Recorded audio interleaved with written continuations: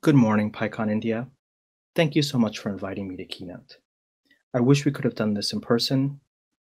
However, it's shortly after 4 a.m. where I am. So if you give me just a couple of moments, we'll get started with our keynote for this morning.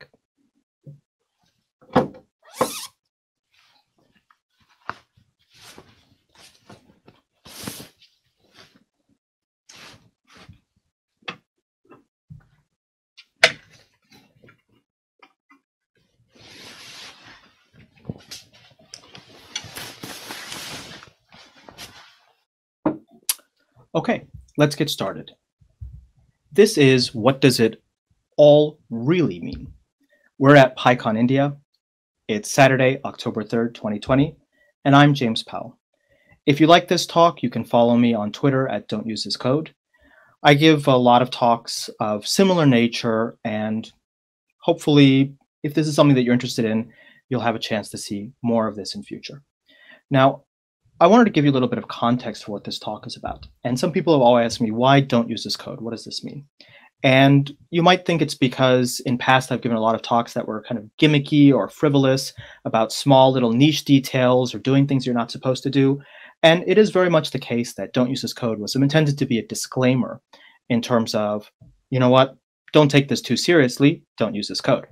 However, originally, don't use this code was really more about a particular approach that I was taking in thinking through particular problems in order to derive actual practical benefit for myself.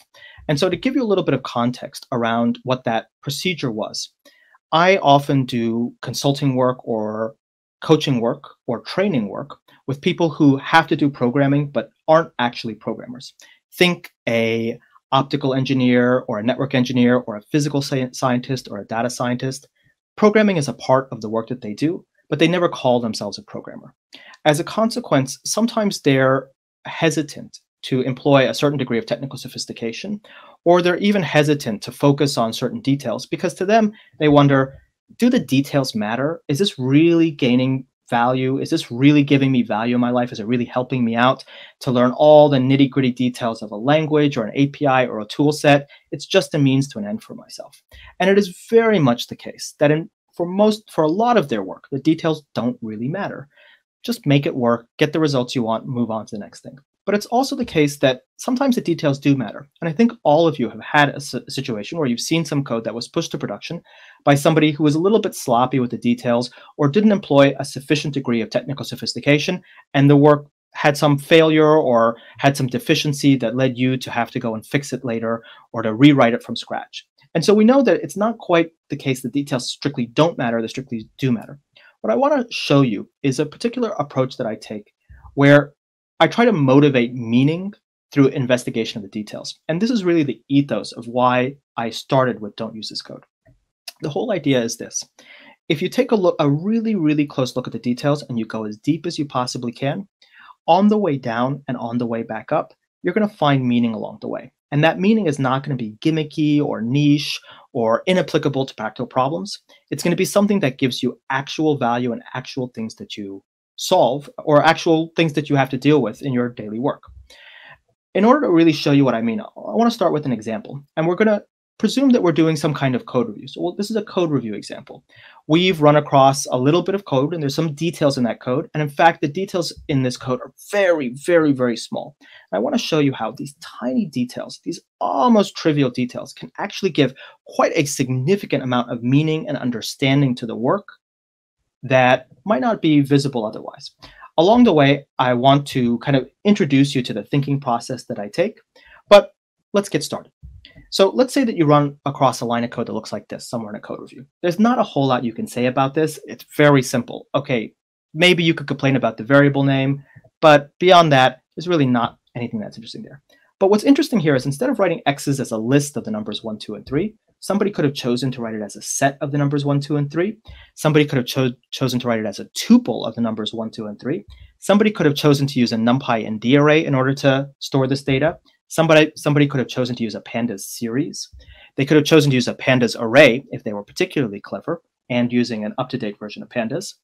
Or they might have even chosen to use the pandas data frame, but it's likely in this particular case, this is a little bit gratuitous.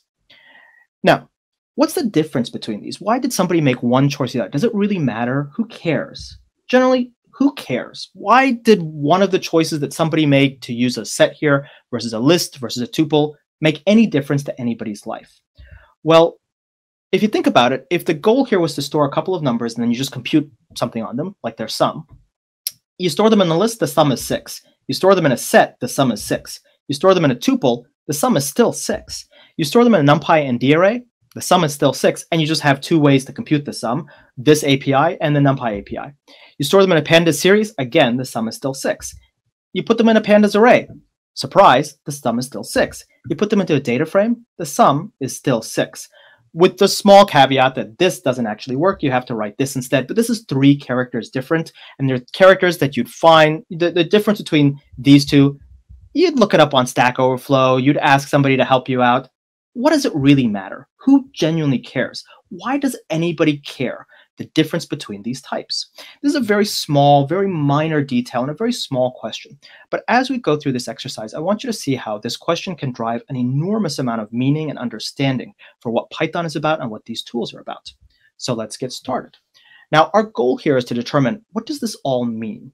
And not only what does it all mean, but what does it all mean in the context of things that will actually help us write better code, that'll help us improve our lives in some measurable way. What we're going to do is we're going to embark upon a thinking exercise. And this is the thinking exercise that I employ as part of all the talks that I give and as part of all the consulting work that I do, all the training work, all the coaching work that I do. Now, you might look at this term thinking exercise and wonder, well, why does he say thinking exercise? Why doesn't he say thought experiment? Hold on a moment. This isn't so fancy that we call it a thought experiment. It's just a thinking exercise. So the very first place we'd start is let's just compare some of these options one-on-one. Let's compare the option where they encode this data as a list and they encode this data as a set. And we'll make this example even simpler. We'll just have an empty list and an empty set.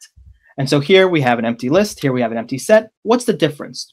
It's 2 characters different, slightly different in terms of I do or do not need the shift key on my keyboard.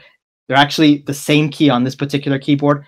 There doesn't seem to be anything particularly interesting here, and it doesn't seem to be a detail that if you were to talk to somebody who's not a programmer, they're going to really, really care. Oh, use the square brackets, not the curly braces.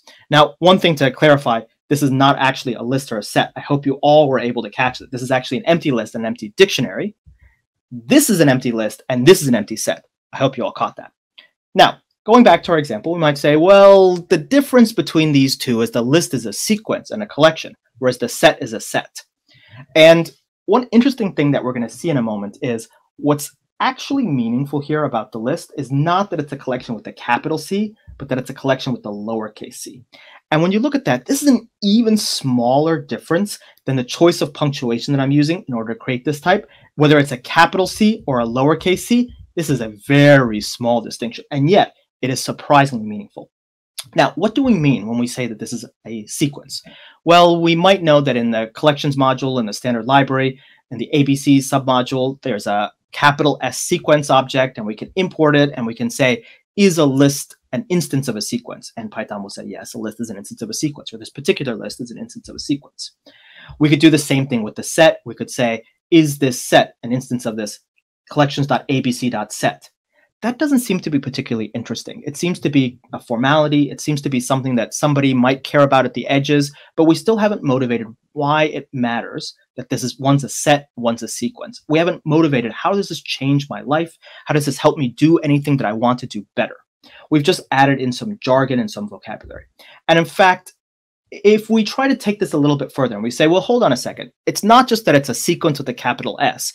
It's that because it's a sequence, it supports these indexing operations. You have this get item protocol. You can say, give me the 0th element, the first element, the second element. And in fact, you can even do some kind of subsetting of this data. You can say, give me a slice from the 0th up to, but not including the first element. That's a little bit more interesting. That's an operation that you can perform on one of these, but you can't perform on the other. But again, somebody who knows a little bit of Python might look at that and say, well, you know, a dictionary is not a sequence, but I can also perform that square bracket indexing. So the core meaning here is not that you can do a square bracket after this that you can use the get item protocol. There's something more here, because it's not just the get item protocol that's distinguishing one as being a sequence and the other one as being a non-sequence. We could even maybe argue that if somebody somewhere had chosen to make slicing objects hashable, we could even do something very similar visually and formally in terms of the syntax to the slicing operation on the dictionary. Unfortunately, this doesn't actually work because the slice object isn't hashable, and so you can't look up the key of the slice object in this dictionary. But ultimately, we still haven't gotten to anything that's actually helping us in our day-to-day lives. Now, if we look closely at the sequence object, we can see it has a register function, and we could even tell Python to register the dictionary as a sequence. And then we ask Python, is a dictionary a sequence? It'll say yes. And so this sequence object in collections.abc really isn't that particularly interesting. It's answering a question for us that we might ask at some point once we have already determined why is it interesting which of these two choices somebody has made. But just that we can arbitrarily register something just because it has some particular syntax isn't quite getting to what the distinction is here. If we wanted to go even further, we could even say, well, you know what? I can see that there's a sequence and a mutable sequence. We'll talk about this a little bit later. And we could register the dictionary as both a sequence and a mutable sequence at the same time. But again, we're not really getting to the core of what this actually is in order to drive something that is of practical benefit. With the set, we can try the same thought experiment. We can try the same exercise, but we'll see that the answer is a little bit closer to the surface. We can ask this set object, are you a set? It'll say yes. We can say, well, what does it mean to ask this thing as a set? Obviously, it means that it's been registered as a set. But setting that aside, we can say, maybe it kind of means that you have this ability to perform certain operations on this. This operation encoded by the ampersand, the pipe, the caret, and the hyphen. And it's not just that you can apply this particular syntax. Certain things in the collections.abc module, like callable, really just mean, can you apply the open, close, parenthesis syntax after the object? And you can see the syntax itself is not what's interesting here, because you know what? I can ampersand, pipe, caret, and hyphen an integer as well, but it's not a set. It's that when I do the ampersand, pipe, caret, and hyphen, I actually mean something. By ampersand, I mean, find me the elements in common, do a set intersection. By pipe, I mean, find me all the elements, the set union. By the caret, I mean, find me the unique elements on one side or the other, the set symmetric difference. By the hyphen, I mean, find me the set difference. Take all the elements of this and subtract the elements of this, find the set difference. And here we can see, oh, is something a set? That's interesting. Well, it's kind of akin to a mathematical set. I can perform set-like operations. In other words, if I have some data and I need to figure out from that data, what are the elements in common? What are the elements that are unique? What are the elements in one but not in the other, and vice versa? Oh, I probably want to use a set. That's actually valuable to my life, because if I see a problem of that nature, then I know what I want to choose. But we're still not quite sure why this list is interesting as a sequence. By the way, when we talk about the set, we can also say that there's another notion here of, oh, there's unique elements. And with the list, we don't have this guarantee that, oh, the elements will be unique. And so if it were the case that we had some problem and we wanted to say, I don't want to worry about duplicates, automatically allied duplicates, this set type would be very valuable for us. But the real question here is this meaningful? And I think it is meaningful that we typify this thing as being a set. We can see that there are certain operations that mean something to a human being, that help a human being solve a human problem they want to solve, that help a human being model a data in a particular way they want to model, but we're not quite sure how that applies to the notion of the list being a sequence. Well, if we step back a bit and we separate ourselves from the notion of the sequence just being the indexing operation, and we think about this for a moment, we can say, the set isn't a sequence, but the list is. Well, one of the things that's implicit about being a sequence, what makes the list a sequence but not the dictionary, is that it has an ordering, a human ordering, an ordering that a human being cares about.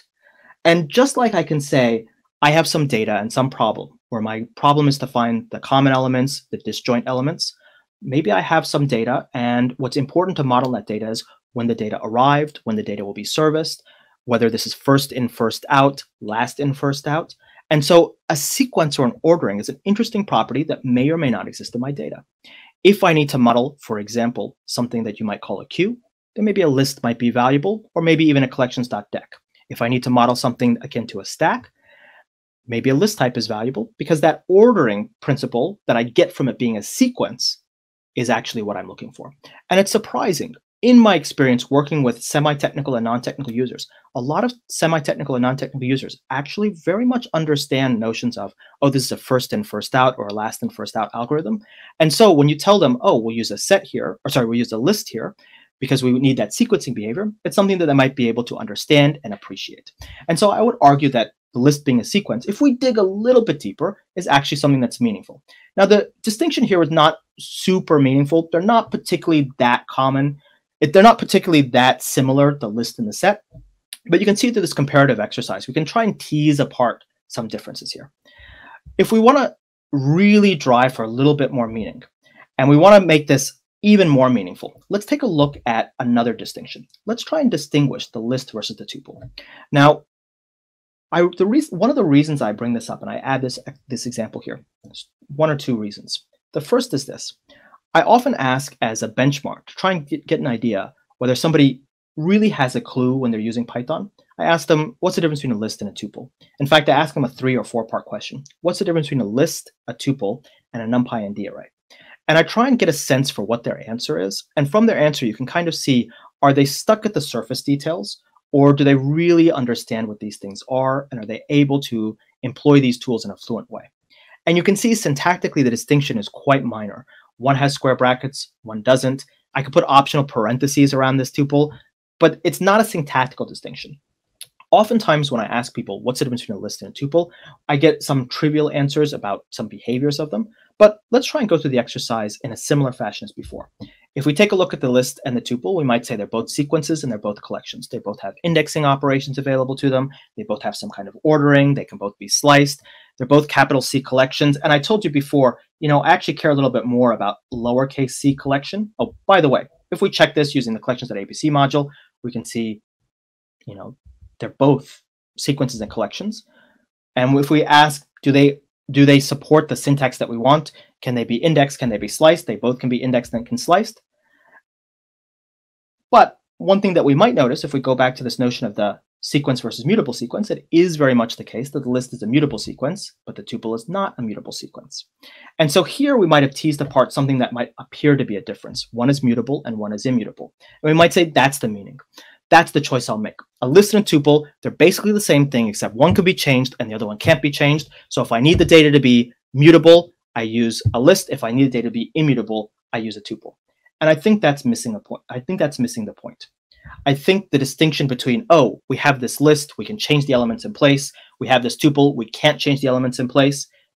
It's an important difference, and it's definitely something that will affect the code that you write. It's not completely trivial, but it doesn't really get to the meaning because we haven't gone deep enough. And so let's go a little bit deeper and let's think a little bit deeper. When we talk about mutating a list, if we look around and we look at how we mutate a list, one of the most common ways we mutate a list is not by changing individual elements so much as adding elements or removing elements, appending elements at the end. Now, if we were to do a list append operation and it looked like this, and we were to slightly change our syntax and say somebody has written a function called append and that exists somewhere and that's what appends to the end of the list, I don't think there's a really major difference between these two syntax. Very minor difference. Now, if we were to take this syntax and extend it very slightly by just doing one more assignment and then actually implement append, we see something very interesting here. Here, we have a list, but we're treating this list as though it were an immutable type.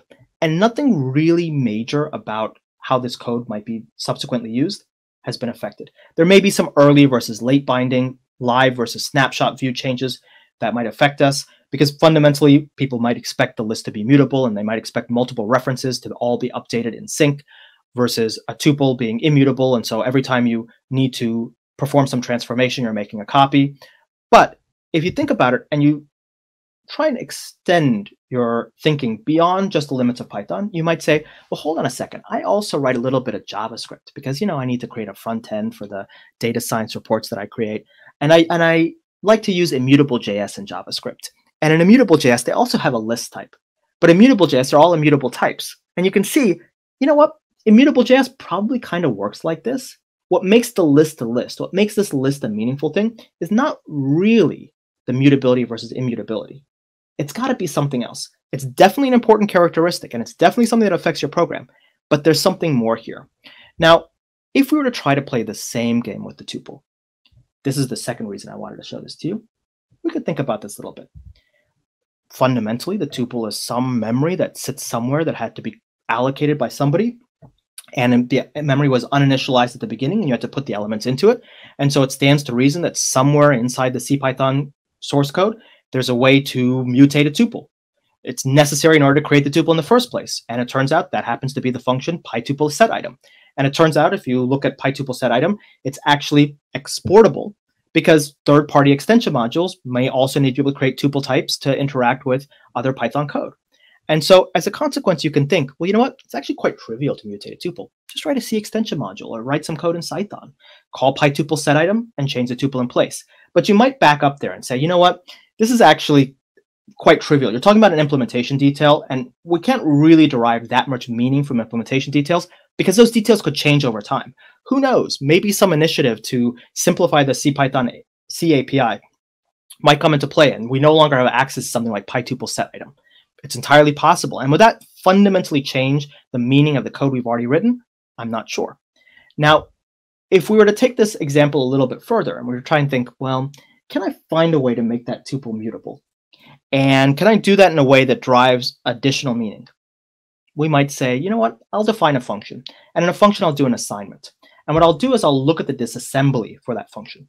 And when I look at the disassembly for that function, I'll see it looks something like this. You load a constant, the ellipsis object, you store it to the x value, you load the constant none, and you return that value. This function just happens to return none. And if you squint a little bit and you zoom in a bit, you might look at the store fast instruction. You might wonder, what does that thing do? So you might go a little bit deeper, and you might say, well, in the C evaluator, in ceval.c, the Python main loop, we have this implementation for the bytecode that stores the thing. And you might squint at this again and say, what's interesting about this is the set local operation. And it turns out that set local operation is a macro. It's a C macro. And if you squint at that a little bit harder, you might say, well, that's actually calling the get local C macro. And if you look at the get local C macro, you can see there's something in the CPython implementation called fast locals, and it's doing some kind of array lookup. So what it looks like is whenever you're trying to store a variable in Python, in the end, it turns into an array access in C. But here's something interesting. There's no bounds checks. Because there's no bounds checks, what that means is if you're doing a store fast and you can create bytecode, you can tell it to write to that array anywhere. And it doesn't even check that the index is non-negative, meaning store fast is an easy way for you to do arbitrary memory access. What that means is if you could construct some poisoned bytecode, and in that poisoned bytecode, you could say, don't store fast to an actual place where an actual variable is, but compute some offset that allows us to write to arbitrary memory, and that arbitrary memory happens to be a tuple, you just made tuples mutable. Now, I would share the proof of concept of this. We wrote a proof of concept of this a couple of years back. It's way too big to put onto the screen. It involves splaying generators into your heap until you find one that's at the right distance from the thing, and or rather splaying coroutines at your heap with the right distance. It's enormously complicated in order to create it. And we're still investigating ways to just take this stored fast and use code type in order to create poison bytecode. There's at least one proof of concept of this in play. Now, setting that proof of concept aside, we might say, again, this is really weird. It's really niche. This does not seem to benefit my life. I just want to write some code that works. You were going to tell me that it was going to list in a tuple, and you promised me that it was something that would be valuable to my life. You haven't made good on that promise yet. Well, let me see if I can come up with a different way. And here you can see why I wanted to talk about list versus tuple. I secretly wanted to show you a couple of different ways to mutate tuples. Let's talk about way number 3. We know there's a library called NumPy, and NumPy provides you a data type called a NumPy array. And we might not be sure what that NumPy array type is. In fact, that's one of the choices that we had in how to model this data. Because that's one of the choices that we had in modeling this data, it's going to be important for us to try and figure out how is this thing different from the types we've seen so far. Now, if we dig around a little bit in NumPy, we might say, well, NumPy not only provides this type, but it has a library. It has things like linear algebra operations. If we dig around a little bit, it has stritrix. And inside stritrix, there's a function called asstrided. And it's still not quite clear. We're not even sure what the NumPy array is. We certainly don't know what asstrided means. But our fundamental goal here is to mutate the tuple. Why? Not just because it's fun, not just because it's gimmicky, but because we're going to see something very interesting here. If we were to try and mutate a tuple, we might try and write a function called tuple setItem, and it might take a tuple, an index, and a value. And what we're going to do is, why don't we create an empty NumPy and D array? And when we create the NumPy and D array, we might say, tell NumPy what you're doing is you're creating an empty array, and what's contained in this array are uint64s, 8-byte structures. Now, it might be interesting for us to think a little bit of what NumPy is. Well, NumPy is actually a way for us to take a memory view, a view of memory, and to look at it in different ways. And so it's important for NumPy to know, is this a uint64? What's the size of this thing? What's the strides? What's the dimensionality of this thing? And that's what astride does. It lets you tell NumPy, oh, this block of memory, just look a little bit differently. This is akin to something like a CCast. You're not making a copy of some data. You're just saying, oh, an int64, it's actually 8 in 8s. And you can do that with NumPy because NumPy is just this notion of take some arbitrary block of memory and look at it, operations on it. And so what you can do is you can go into NumPy, you can say, hey, NumPy, in your array interface, tell me where the actual data for this empty array would be stored. What's that memory address? And it turns out that when we're talking about memory addresses, we have another way to look up memory addresses. The ID function in Python is a way, at least in CPython up to today, is a way that you can get the memory address of an object. Now, does the ID function mean give me the memory address of the object? No, it doesn't. And I can prove that to you very simply. Alternate Python implementations like IronPython use a monotonic counter for the ID. And so ID meaning memory address is not correct. ID means unique identifier. It just happens to be the case that in CPython, ID means memory address. Now there's one other interesting thing here. If you know a little bit about NumPy and a little bit about Python, you might know that Python is going to heap allocate your tuples. You might know that NumPy uses raw malloc, not pymalloc. You might be able to guess that any NumPy and D array is going to be allocated in lower memory addresses than any Python tuples, meaning if you look at the distance between where this tuple is and where that NumPy and D array is, it's always going to be a positive number, meaning you can go to NumPy and say, you know that empty array? I was wrong. It's not an empty array, and it's not an empty array of 8-byte ints. It's actually single byte values, and its size is exactly where in low memory the array was, all the way up to in high memory where the tuple was. Uh-oh, you told NumPy, now I own all the memory in between these two. And you can tell NumPy, you know what, I want you to give me a new NumPy and D array called Wise. And what that is it's a little offset to right at the beginning of that tuple object that you found in memory. That's just a size 4, that's a bunch of 8-byte elements. And why 8-byte elements? Because likely this tuple object as it's stored and represented in CPython has a couple of ints, a couple of pointers, things like that. You might also say, NumPy, give me a zeds. And what zeds is it's an offset into this tuple object, this raw memory layout for this tuple object. And it's the size of, oh, it's the size of the actual data the tuple stores, because the tuple object actually stores its size and the actual underlying references to the things that it contains all in one contiguous memory block. When you do that, well, it's easy peasy. You tell Python, or rather you tell Python via NumPy, take that little memory address where you store the size of the tuple, change that. Take that memory address where the actual underlying IDs, the actual underlying references are, add something else in there. And when you have this in place, you can take a tuple that has a little gap in it. It should be 0, 1, 2, none, 4, and you can mutate a tuple using NumPy. How about that?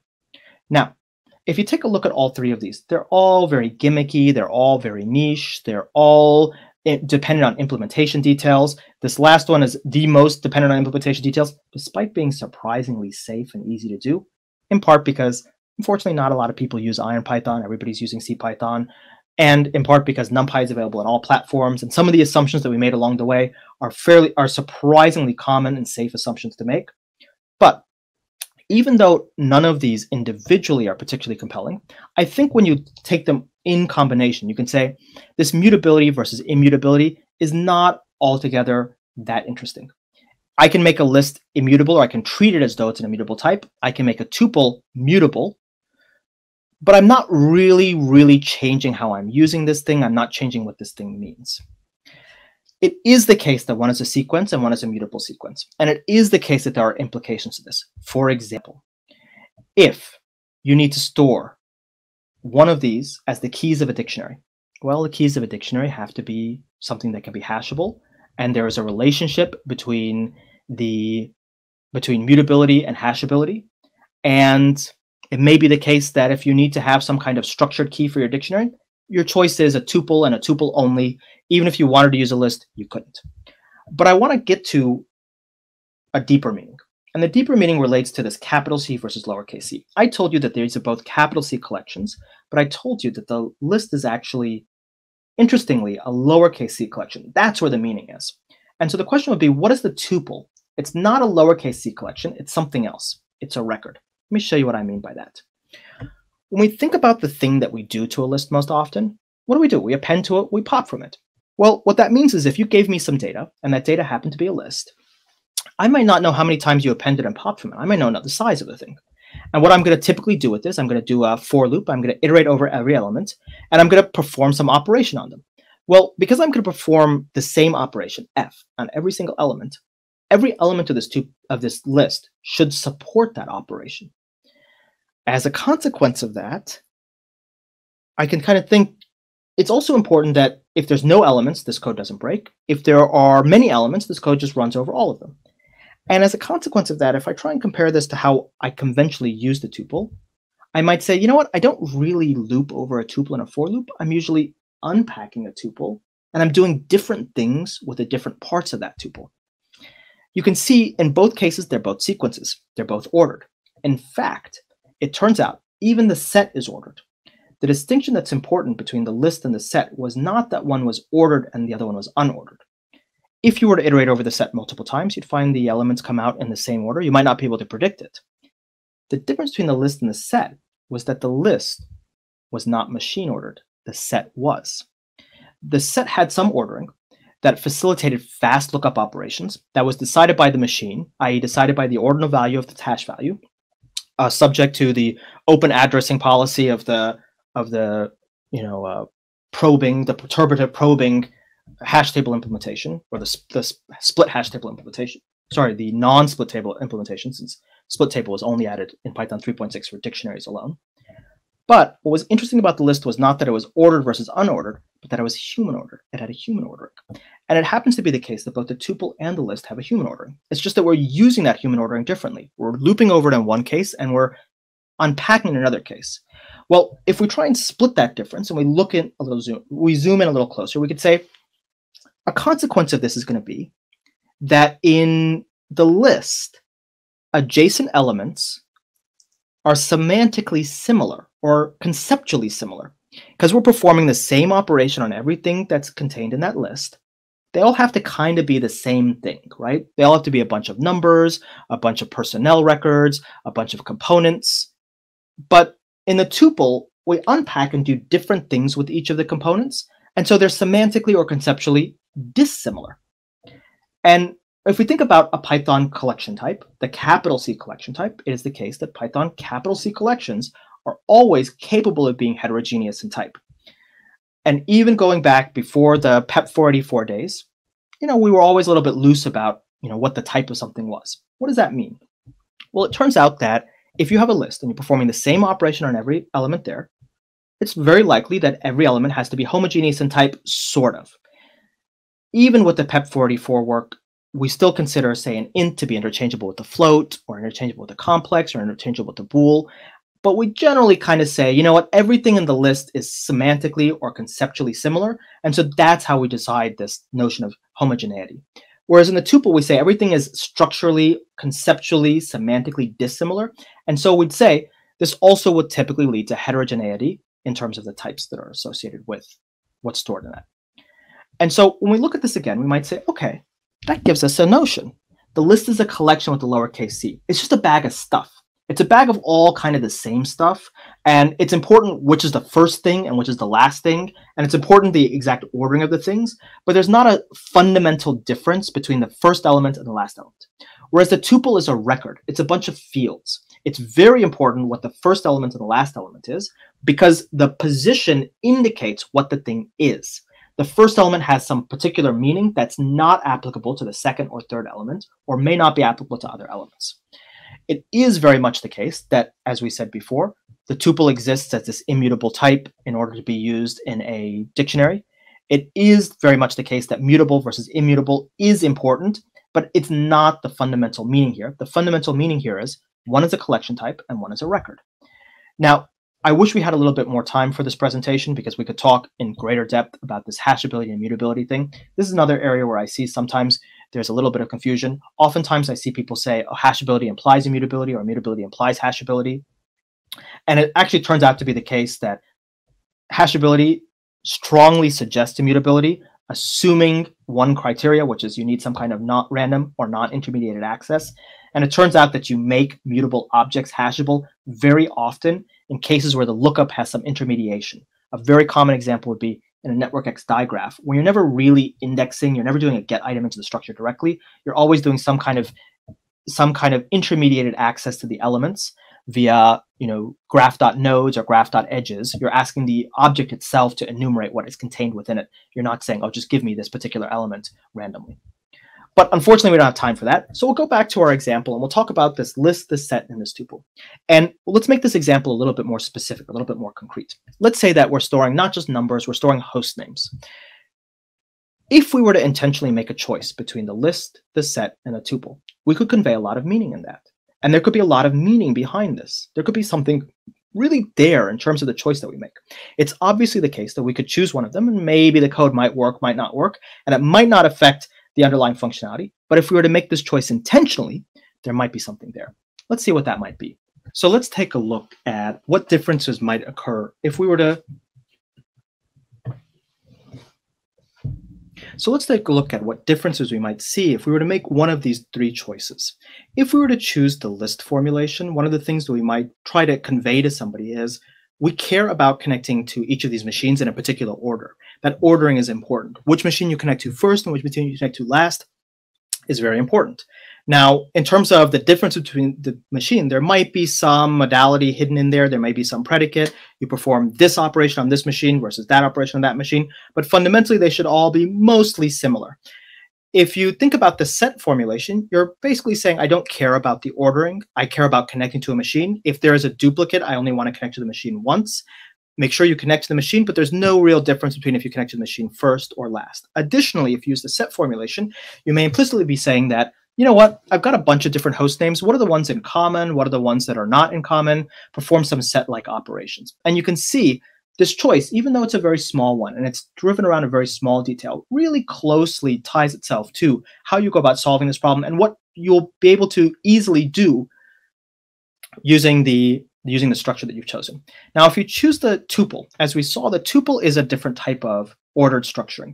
It is human ordered, just like the list, but the human ordering has some notion of the different elements being contextually, conceptually, semantically distinct. In other words, it's a record, not a collection. And so here, if you had these two host names, you might be saying, well, you know what? This host name is the prod host name. This host name is the dev host name. Or you might even be saying, this is the primary host name that you connect to, and this is the backup host name. And you may actually do fundamentally different operations. There are certain things that you do in prod that you wouldn't do in dev. There's certain operations you might do on the primary and not do on the backup. Now, if you think about it with this primary backup example, you could also model this as a list, but there's a meaningful difference here. The meaningful difference is if it happened to be that there were n backups, there's some primary machine at the very beginning, and then if you don't hit it, you hit the next one, the next one, the next one, the next one, that's probably a list. But if it's strictly the case that there is a fixed modality of either primary or backup, and you're guaranteed that everybody has either a primary or a backup, and that there's a very stark kind of discrete difference between these two, as opposed to the continuous modeling of the list, well, maybe that's a tuple versus a list. Now, what you can see here is that the details are very interesting because we can dive very deep into the details and we can use the meaning that we get out of them to clarify a choice.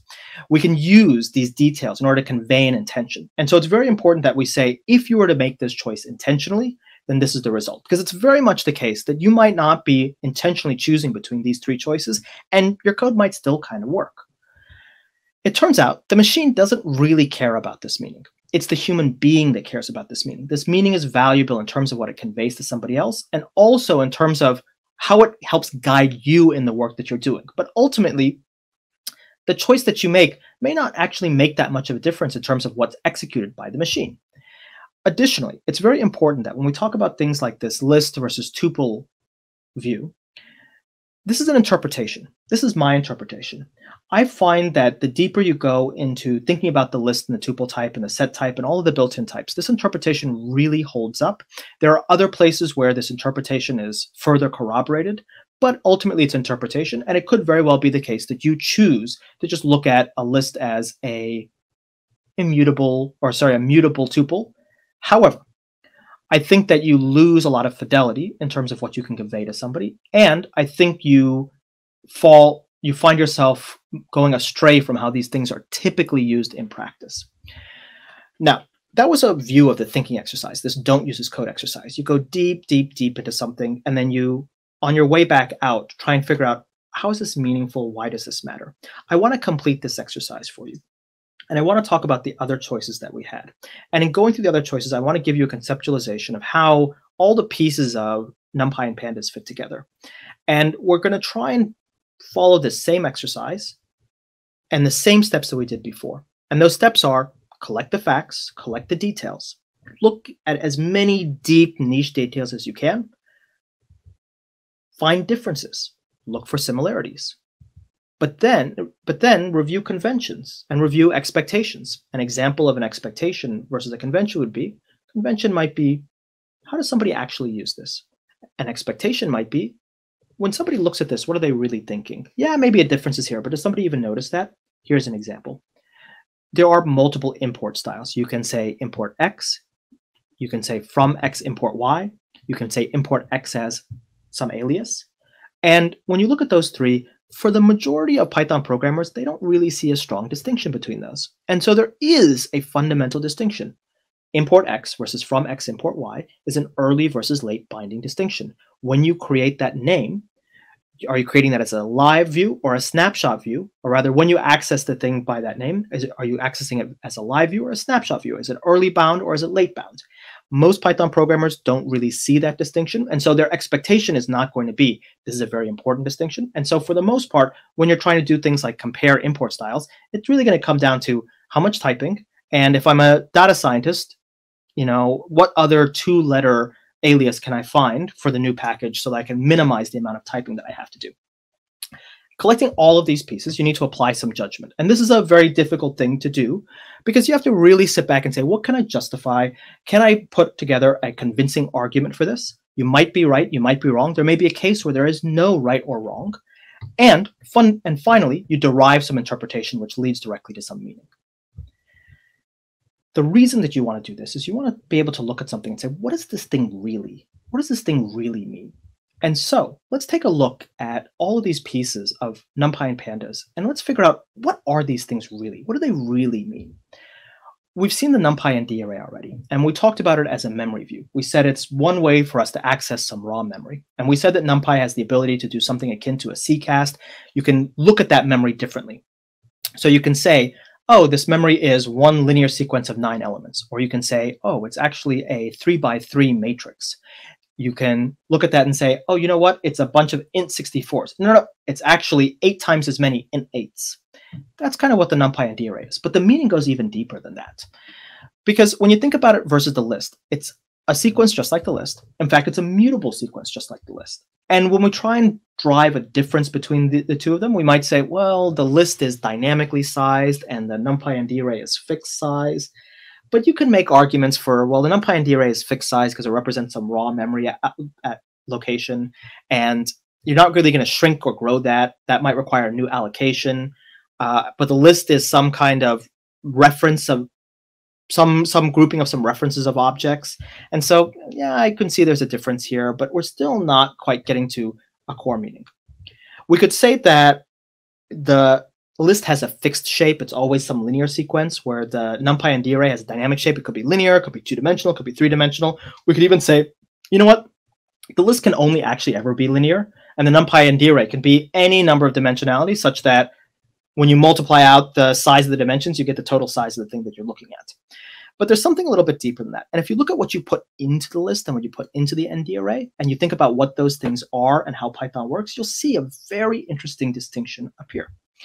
let's say we have a list containing some integer objects. And what is an integer in Python? Well, it's not like an integer in C or C++ because it can't overflow. It doesn't have a bit width. It doesn't have a signedness. It's not signed or unsigned. If I put some integers into a list and I operate on all of them, I kind of expect each one of these integers to perform the same operation, but I don't really carefully look at the homogeneity of that thing because, if it were two integers and a floating point value, I might very well expect to be able to add 1 to all of them. And when I look at that integer, I can see, it has this nice auto promotion behavior. It's what I might think of as a boxed type.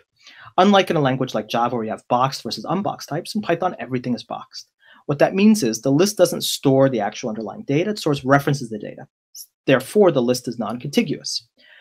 As a consequence, operations on that list might need to jump around memory, and so they can't benefit from cache coherence. Additionally, because it's a box type, that box type can have behavior associated with it. So that might not be a list of integers. It might be a list of subclasses of integers. And when you perform an add operation on one of those integers, it might perform some stateful operation to mutate another one. And so the actual underlying behavior of these things is unconstrained. This dynamic dispatch has to happen at runtime. And what it actually does, there's no limits to that. What does that mean? Well, it means that if I have a list and I'm processing a list, can I auto-parallelize the processing of the list? No. Because the things that are contained in the list have some arbitrary unconstrained behavior. And as a consequence, processing the list from front to the back versus from back to the front might be meaningfully different. However, if I think about the NumPy-ND array, what do I typically put into the NumPy-ND array? It is the case that I could put PyObject in the NumPy-ND array if I weren't worried about things like, potential memory leaks from circular references. There's some long-standing bugs related to this in NumPy. And it is the case that there are places where you often do put Python objects into NumPy-ND arrays. For example, a pandas interval might show up in an index, so it might end up showing up in an ND array. But ultimately, when you're usually using a NumPy-ND array directly, what are you putting into it? You're not putting into an integer. You're putting into it an int64. Well, an int64 is an unboxed type because the memory for that int64 is managed by the NumPy-ND array. Therefore, that memory is contiguous. Therefore, if you want to perform some operation on an ND array, you get cache coherence. And because it's a machine type, it has constrained behavior. It's an int64. You add 1 to it, you know exactly what's going to happen. You can't subclass it. There's no notion of any type system there. It's just some bits that have some operation that's understandable by the computer and can be represented without dynamic dispatch as probably a single, low cycle count assembly instruction. When you operate in the NumPy-ND array, you can operate on it just like the Python list. You can go through each element and apply an operation, but you typically don't do that. You typically ask the ND array to perform the operation for you. And so you have this distinction in syntax, a very minor distinction in syntax. But what that immediately leads to is the notion that the NumPy-ND array, beyond just being some memory view, is actually a restricted computation domain. It's a way where you can come to terms with the fundamental inefficiency of Python. Python is too dynamic, and it's simply too dynamic and has certain limitations around no ability to control memory layout. And as a consequence, if you need to get certain optimizations out of Python, what you do is you take computationally intensive parts of your program, you draw a line around them, you call that your computation domain, you build a manager type, that's what an NumPy-ND array is, that manages everything inside that. Instead of allocating a bunch of Python objects, you have the manager type allocate raw memory and then manage it itself and box and unbox on the boundaries. And because you have control over that domain, you add some restrictions to do things faster, to eliminate dynamic dispatch, to add in optimizations. That's what an NumPy-ND array is. It's some computational domain sitting within a bunch of Python code that does program structuring. So when you think about that, you can say, well, hold on a second. If I need to store a bunch of numbers, and those numbers are being stored in order to be able to do some mathematical work, some computational work, put into an NumPy-ND array. But if I'm doing that for some kind of program structuring, like I'm printing them to the screen, or they're deciding some mode for what I do here or there, probably put them into a Python list. Now we can draw this distinction even clearer. We could say that if a list versus a tuple is a collection versus a record, a list versus an ND array is a collection, just some opaque bag of stuff, versus a mathematical vector or matrix or tensor or something along the lines of that. And so you can think list is for storing a bunch of stuff, NumPy and D arrays for storing some mathematical stuff. Now, if we think about pandas arrays versus NumPy and D arrays, we can start to create a conceptualization of what pandas is all about. If we think about a NumPy and D array that stores floating point values, we could store 3 values here. And each of these are valid values. We've taken a measurement, 1, 2, and 3. Now we can store another thing that's not quite a number, and we might say this isn't a value, a nan. And this means we took 3 measurements, and the third measurement was not applicable, was missing, was erroneous in some fashion. So we have 2 actual values and 1 error condition. Here we have a modality. The data that we're storing can either be of this class or that class. It can either be a value or an error condition. It can either be 1, 2, or a nan. And we have to find some way to encode that. Well, when we're encoding the actual values, the 1 and the 2, we're using IEEE 754 double precision binary floating point. And if we were to try and code the nan, we'd find that IEEE 754, the bit patterns of how it's stored on disk, reserve certain bit patterns for things like infinities and things like nans. So if we're talking not about a double precision, but a single precision IEEE 754 floating point type, this would be the bit pattern for a nan. And this is not a valid value. This is a nan at some sign bit, and then a pattern of a bunch of 1s, and then some payload. It's surprising how few applications use the sign bit or the payload. There's actually very few bits that identify the nan and a bunch of bits that you can encode a bunch of other stuff into. Now, if you think about encoding this modality, how would you do the same thing in integer? Well, what integer value, what bit pattern would you choose in order to encode an error? Well, you can't choose 0 because that would be ambiguous with an actual 0. You can't choose -1 because that would be ambiguous with a -1. If you chose like the highest value, then you reduce the range of your integer. And historically, integers have had very limited range. 32-bit integer can only get so big. A 16-bit integer can only get so big. And you really might want that range. And also, historically, people did not encode inside the integer type any bit patterns that were reserved for anything but values themselves. So as a consequence, if you need to actually work with real code and real data that somebody has already encoded and written for you, you can't do anything with integer. And so what happens is, if you happen to put a nan into a NumPy and D array that stores integers, NumPy promotes everything to float 64. And that might not be what you want. And that might actually result in certain problems, accuracy, precision problems that you have. Well, if you think about this, a pandas array can store an NA type while still being an integer array. And the way that it does it is it doesn't encode the modality into the type itself. It encodes the modality out of band. It stores a mask, and the mask is this a false value or a true value? Is this a nan or is this not a nan? And it stores the data separately. And if you look at that data happens to actually be a NumPy and D array. And so you can see it's just an indirection on top of the NumPy and D array to allow you to store out-of-band information. What other out-of-band information other than these modalities might you want to store? Well, a very common case for the pandas array would be categorical. You're not trying to store some modality, but what you're trying to do is you're trying to say, let me try and compress the data that I'm storing. Instead of storing a bunch of strings, there's only 3 options for the strings, store a bunch of integers that are very compact, and then map those integers to those strings because it's some enumerated type. That's a pandas categorical. And you can see how the how the pandas array makes that possible. Now, if you think about the pandas series, what does a pandas series add on top of the array? It is an indirection on top of an array, but let's ignore that for a moment and think about it as an indirection on top of a NumPy and D array. Let's skip the middle. And if we think about that and we look deep into the pandas series, we'll find a NumPy and D array. There is that indirection. It is that ND array plus something else. And in fact, if we were to construct a series from a NumPy and D array, we'd find that it turns out that it really is just a wrapping of that ND array to the point where if you mutated the original ND array, you'd end up mutating the series. This is, by the way, one of the reasons why sometimes things like memory management is hard to assess in pandas. It's not always clear, do pandas make a copy of this data or not? And even within the value constructors for series and data frames, sometimes a copy is made, sometimes a copy is not made, and the API is not always that clear. The documentation definitely isn't clear about this. What makes the series interesting? Well, it's not the same thing that makes the array interesting. It's not that indirection. What makes it interesting is the indexing. If you think about a NumPy and D array, it's a sequence. It has some human ordering associated with it. You say this is the 0th element, the first element, the second element. But what if you want to address those elements differently? What if you want to describe the position of those elements differently? What if you want to say, give this element a label, 10, 20, and 30, or give it a alphabetical label, A, B, and C? Or instead of taking the natural number label 0, 1, and 2, Just swap them around. Well, what a pandas series gives you is a lookup modality. And the lookup modality is a distinction between being able to look something up by its integer position. Is this row 0? Is this row 1? Is this row 2? And some other lookup mechanism encoded in the index. Is this the element with label 0? Is this the element with label 1? Is this the element with label 2? The pandas index is very, very interesting. And there's a lot of details to it that give you a lot of meaning for how to use pandas correctly. Pandas indices can have hierarchy. They can have implicit versus explicit hierarchy. People who are scared of things like multi-index don't always realize that datetime indices in pandas are also implicitly hierarchical.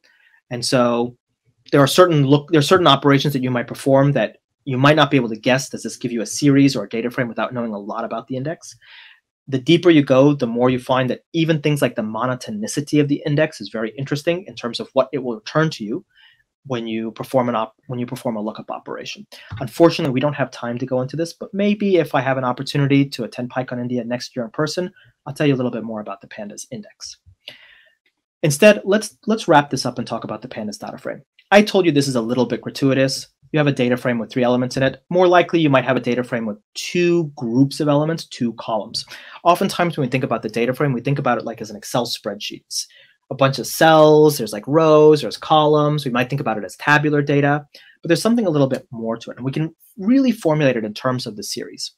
We shouldn't necessarily think of the data frame as another layer of indirection on top of the series, because it's not guaranteed to be the case that the data frame is composed of series objects. You can take a data frame and extract series from it. You can turn a series into a data frame, but it's not like one's necessarily built on top of the other. That's not the conceptual structure here. Instead, what you can think is, a pandas series is a notion of having some data and having some alternate way to access that data by some kind of index label. A data frame is the idea of having 2-dimensional data and having an alternate way to access it on a major axis and an alternate way to access it on a minor axis. In other words, the index in pandas is an index, and the columns are also an index. I call this a major and a minor axis because there's operations you can easily perform on the pandas data frame index that you can't perform on the columns. For example, you look up columns by label, but it's actually a little tricky to look up columns by their position. And in fact, that's not something that's generally meaningful to a pandas. This is column 0, column 1, column 2. It's not something that people expect to be meaningful. So there's not really an ordering of them. There's just the labels there. And so the monotonicity of the columns is not something that people, and slicing the columns is not something that people typically do. Although I've actually had cases where I wanted to represent breakdown of data. So I had columns that represented geographic regions, and I wanted to be able to do a multi-index on them. And it's actually quite powerful, and it gives you the ability to really slice and dice data very nicely. Now, when you think about the pandas data frame, instead of thinking about these silly data frames that just have 2 columns, let's think about one that has 2 named columns and an index. And we'll try and see what the meaning behind all this is. Because I've told you a couple of facts, I've told you a couple of details to try and give you a conceptualization of what these things are. But here's the thing. What really improves your life is being able to fiddle less with pandas. It's being able to get your analyses done quicker. It's being able to represent these analyses more tersely or more directly. When you think of the pandas data frame as this almost geometric structure with a major axis and a minor axis, and you think about all the transformations you typically want to do to a pandas data frame, well, you can kind of think about it geometrically. Do I want to collapse multiple rows into one row? Do I want to collapse multiple columns into one column? Do I want to take the columns and make them the index? Do I want to take the index and make them the columns? And so, for example, here, if we think of this visually, we have a pandas array. It's got columns A and B with values 1, 2, 3, 4, 5, 6 at indices X, Y, and Z, index labels X, Y, and Z. If I wanted to take that A and B up here and just pivot them to be part of the index, I want to take the minor axis and pivot it to be part of the major axis, that's just a stack operation. If I wanted to do the opposite, that's just an unstack operation. Now, when you stack and you unstack, you leave the existing major axis in place. So you're appending onto that major axis. And so you get a multi-index. If you want to throw away the major axis, then you do a drop level. And so here, when I look at this, I can immediately see in my mind, because I understand what this thing is, I can immediately see in my mind what happened. You had A and B, X, Y, and Z. You took that A and B and you pulled it down here. So you ended up with A, B, A, B, A, B. and then you threw away the top level. So you ended up with A, B, A, B, A, B. So you have a pandas series with the numbers 1, 4, 2, 5, 3, 6, and the indices A, B, A, B, A, B. And when you think about it this way, you realize all that fiddling and all that searching through Stack Overflow to manipulate my pandas data frames, it really is owing to a misunderstanding of what this thing means and an inability to grasp the fundamental structure of this thing. And so I hope you've enjoyed this thinking exercise. This is the thinking exercise that underlies almost all of the consulting, corporate training, all the talks I give. I go as deep as I can on the way back out. I try and find meaning. I try and find applicable meaning. Because ultimately, it is not quite clear, do the details matter? I think the details do matter, but I think the details matter insofar as they allow us to understand this meaning. Meaning is about what, as a human being, can I derive from this that allows me to convey something to somebody else, or make a decision better, or allow me to quickly destructure a bunch of details into, or quickly structure a bunch of details into things that I really need to know and things that are just things I look up. For example, I understand fundamentally stack versus unstack, pivot versus melt, but all the keyword arguments that they take in pandas, I got to look that up every single time. Does it take it in place? Does it not take it in place? I look that up every time, but the meaning here allows me to say, I know what this thing does structurally, so I know exactly where to look. And then, yeah, I look up the details. I look up, is it a keyword argument? Is it a positional argument? What are the names of the arguments? Does it have it in place or not in place? Does it make a copy or is it a view? And so forth and so on. Because ultimately, when you're talking to people who are programmers, but only because programming is what they need to do their job, they're data scientists, they're optical engineers, they're network engineers, they're physical scientists, the first question on their mind whenever they look at the details or look at technical sophistication is, why should I care? How does this improve my life? How does this give me something better? Why does going into those little gimmicks and these details, how is it not just a dalliance, something fun if I have some spare time? How is this something that actually is valuable for me? And the answer to how this improves my life is, you go all the way down there, and on the way back out, you start to see the bigger picture.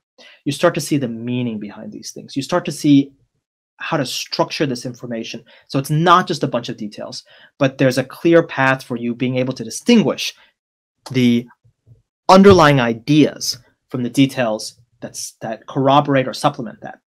Because in the end, what's really most important is, what does it all really mean? I'm James Powell. Thank you very much.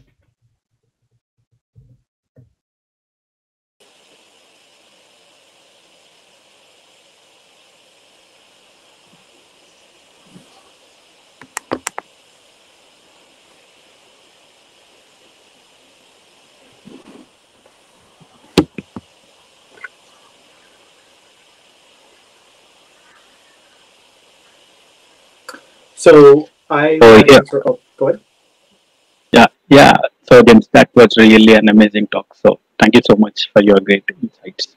So here you have the first question. So how do you structure an advanced conference talk that still suits all kind of audience? I wasn't intending to do that. What I was intending to do here was to share with you the only real gimmick I have, which is how do you figure these things out? How do you derive some meaning, some understanding of these things? How do you move beyond just a bunch of details? Because in reviewing a lot of educational material around Python, I found it's often very poor. It just overwhelms a person with facts, and there's no structure behind those facts. There's no meaning behind those facts. It doesn't give them any greater guidance. And so I thought what I would share with you is how you might be able to develop that yourself, or some of the steps along the way. And I think that what you often see is when you really have this deep-seated intuitive understanding of the thing, it's not actually very difficult.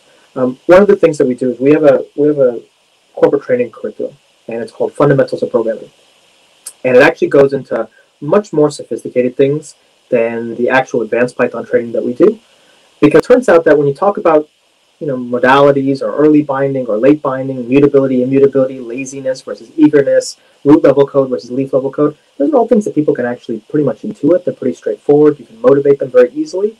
And what really traps people is all the millions of little details. If you talk about Python's object model in terms of protocols, you can within a couple of minutes, figure out, okay, this is how the thing is designed. This is how the thing is supposed to be used. And then you can spend the next 2 weeks of your time trying to memorize all the different underscore methods that exist.